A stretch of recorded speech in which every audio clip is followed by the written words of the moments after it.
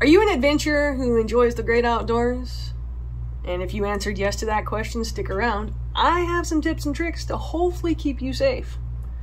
But first, howdy my peeps, welcome back. And if you're just tuning in for the first time, welcome, I appreciate you. So how's about we get started? This one's gonna be a doozy. It comes with a warning label. Warning, may hurt your feelings. But let me just say, the leading cause of outdoor activity related deaths is arrogance. It's people who think that they don't need to be prepared for situations, when in reality, the more prepared you are, the safer you're going to be. So, 53% of deaths that happen at national parks are unintentional, accidental, and most likely avoidable. So, on average, 2,000 people get lost each year. All because they don't stay on the beaten path. That's ridiculous to me. Here are some tips and tricks to hopefully keep you safe. And that is, number one, always let someone know where you're going and when to expect you back.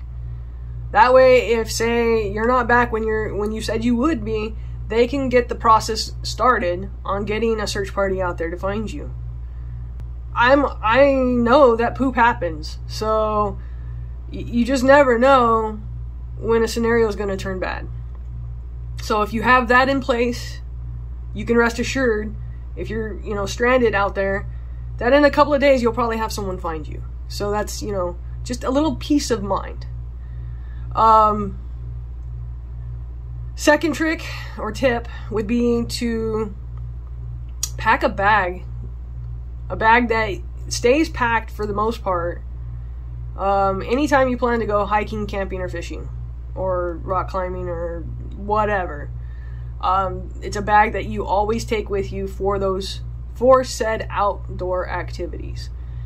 And in my bag, I have things like a flint, I have a poncho, I have toilet paper, a knife, a compass. I always have like a couple of cans of tuna with me, and I already have you can pick up a cheap can opener that will get the job done, so you don't have to worry about, well, how am I going to get into it? Well, you can also get those little pouches and have a couple of pouches of tuna with you, which are really easy to get into. And then biggest thing, and probably most important, aside from letting someone know where you're going, is to always make sure you have plenty of water. Like, more water than what you think you need. A minimum would be a gallon. Just take a gallon with you. I know it seems like a lot. It's added weight. You don't really want to carry it. But trust me, in a situation where you're stranded, you're going to appreciate the fact that you have that water. And then prepare for, like, if you're in a hot environment, such as I live in Arizona, it gets pretty damn hot here. So prepare for that as well. If you're going to be out doing outdoor activities, carry more water. Like, lots more water. Obviously, whenever I get back from whatever it is I'm doing, I take the food and the water out of my bag. Everything else stays in there, and it's ready to go the next time I need to go. So, really, I mean, just be smart about it. Let someone know where you're going, carry plenty of water, stay on the path. And then, this one's important. Maybe don't go outside of your expertise level. So, like, if you're a beginner, stay on beginning paths. If you're an intermediate, then stick to intermediate paths, so on and so forth. Don't go outside of your comfort zone. Stick to what you know. Just don't take silly risks. There's no reason for that. And that's pretty much all I have on this topic.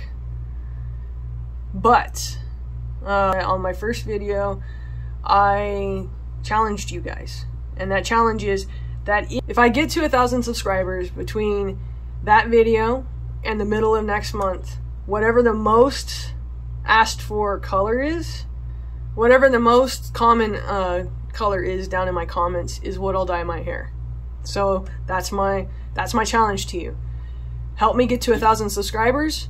Comment down below what color you want me to dye my hair, and if I reach that within a month, so by the middle of next month, then I will dye my hair whatever the most asked for color is. But that's all I have for you, so until next time, stay happy, healthy, and most of all, blessed. I really wanted to get it right, trying to find some balance in my life. I never really put up a fight.